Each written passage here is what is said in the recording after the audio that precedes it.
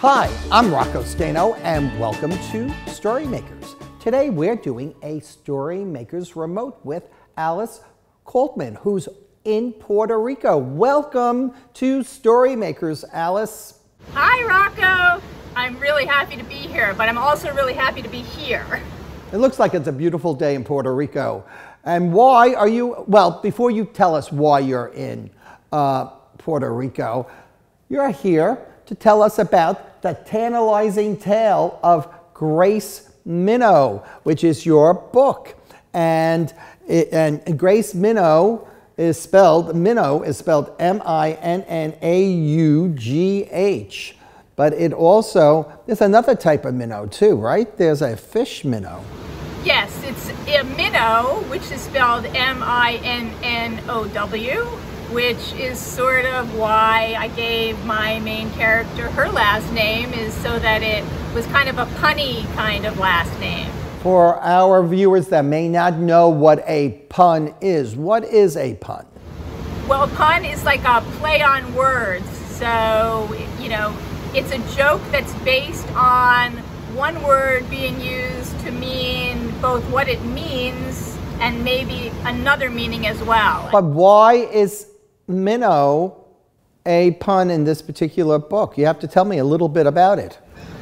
Well, the Tantalizing Tale of Grace Minnaugh is about a girl who originally is from the Midwest, and she's not a real water fan, and she moves to Southern California, which is not something she's very happy about because of her father's new job.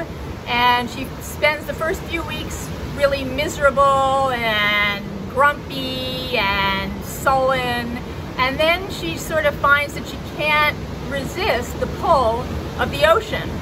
And she starts out very slowly, dog paddling, swimming, and gradually she becomes a really great swimmer. But that's not the end of it. There's a moment early on in the book, so I'm not giving anything away because everybody pretty much who buys this book or reads this book knows that it's about a mermaid, but she has a moment in the ocean where she almost drowns, but instead of drowning, she sprouts gills and a fishtail and becomes a mermaid. So Grace Minnaugh, a fish, is a real half fish. So she is a mermaid. I thought mermaids were only, fantasy. So it must be very difficult, to be a mermaid. Is she a mermaid some of the times, but not all of the time?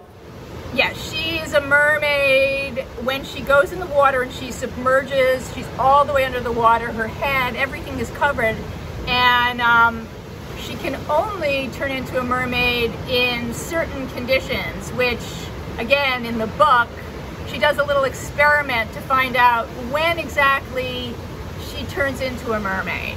So yeah, part of the time she's a walking, talking girl in 6th grade, doing 6th grade type of things, and then her secret life, because she doesn't tell anybody that she's a mermaid. She thinks people are going to think she's kind of like a freak of nature. She goes underwater and she has a whole other life. So in some ways, she sort of has two lives, which is both a great thing, but it also causes some problems for her in the book. When she goes beneath the surface of the ocean, does she encounter various sea life? Oh boy, does she ever. She sees all sorts of things. She sees fish, she sees plants, she sees rock formations, and one very important thing that she sees is a shipwreck, which she becomes kind of like her own personal playground because she doesn't really meet any other mermaids. So she sort of goes down there and explores this shipwreck, and it turns out that this shipwreck is also something that is very interesting to a boy on land, which is her best friend in Southern California. The town she lives in is called Toya, and she meets a boy named Alfie DaCosta, and he's obsessed with shipwrecks. And no one's been able to find this particular shipwreck, but Grace knows where it is because she plays there all the time. So she has kind of a dilemma. Does she tell Alfie? Does she not tell Alfie? There's all sorts of things she has to figure out, like how to have the double life and how to have a new friend, how to keep a secret from a new friend. Do you keep a secret from a new friend? Anyway, it gets very complicated for her. But yeah, so aside from fish and plants and all sorts of other stuff, she sees a shipwreck. In writing this book, did you have to research mermaids? Well, I didn't really have to research mermaids because I've kind of been obsessed with mermaids for most of my life. So when I was a little girl, I used to stick both my legs in my pajama pant bottom, one side of my pajamas, and shuffle around my house and pretend I was a mermaid. But obviously I wasn't. And, you know, over the years, because I so much loved mermaids, I'd read about mermaids, I collect like mermaid memorabilia. I even have some pictures of stuff which I could show you of my mermaid stuff if you want. Yes, we'd love to see that. So you've been fascinated by mermaids ever since you were a child, and so what pictures do you have that you can show us? Well, I can show you. One is a picture that I drew recently. Well, about 10 years ago, I drew a picture of a mermaid, and I didn't even know then that this mermaid was going to turn into Grace Minnaugh, the main character in my book. So there's a picture of that mermaid. You said you drew that 10 years ago. What are some of the things that you see in that drawing that remind you of Grace? Well, Grace has all this crazy red curly hair, and in that drawing you can see her hair gets even bigger underwater. She's sort of got freckles on her face, and she's got that long, you know, purplish bluish tail. So I think maybe I didn't even realize when I drew that picture that already in my imagination I had the idea for this book. But even before I drew the picture of the mermaid who would become Grace, I used to do things like peel the label off of chicken of the sea tuna fish cans, because there, I don't know, there's that beautiful little mermaid on that can too. One of the other things that I love to do, especially in the winter, because that's when it's, even me who would love to be a mermaid all the time, the idea of going in the ocean in the winter is not appealing to me. So I have this special blanket that I love that makes me really feel like a mermaid. There you are. Yeah, and there I am reading my favorite book. Your favorite book, and that is?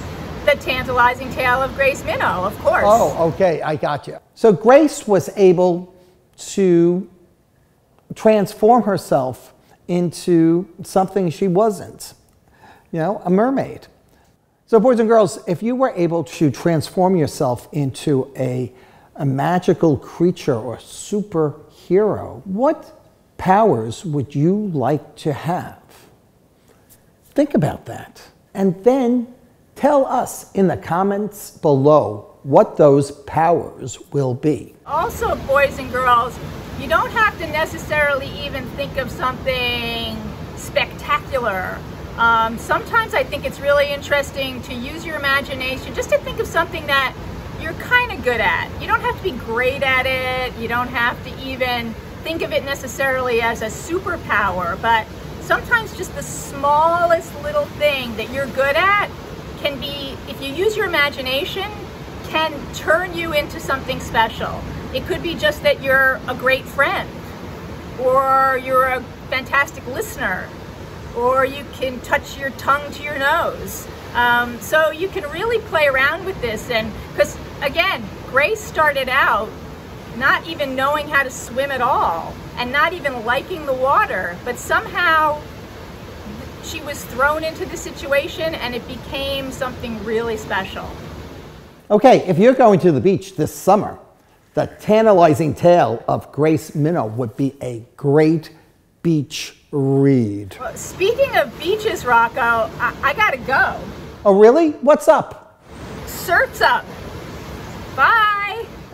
Oh, look at that. Okay, surf's up, I see. Bye, Alice. Have a good swim.